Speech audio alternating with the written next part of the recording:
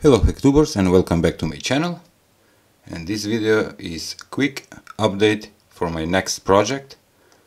Call it Solar Resin C project. Okay, first to explain, this is a USB programmer with modified cable from me, so I can program the Attiny85 microchip. There it is. And I also use a sensor.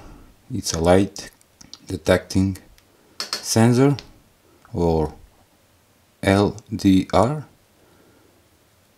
and this is the small lighthouse that I make with 3 LEDs inside, and there will be LED effect. Let's see how it works. Okay, I make some drawings how to look my project.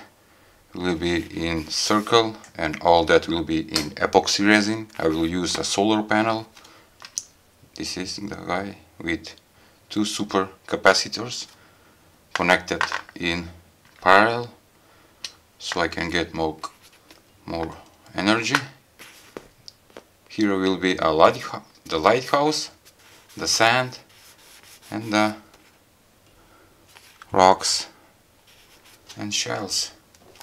Here it is, the small lighthouse. The programmer, powering on, and now I'm gonna turn it on.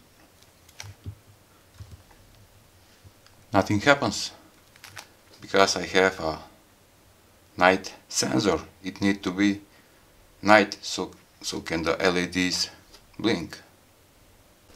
It's working, but it needs to be super dark. Here we go.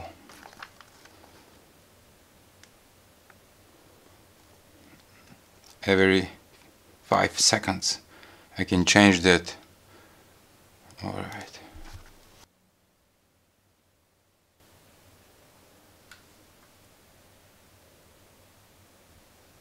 Cool effect. And this is just a prototype. On this pin socket I have placed and fixed the Attiny85 chip, and from here with very thin wires going to the lighthouse, and this will be used in my next project.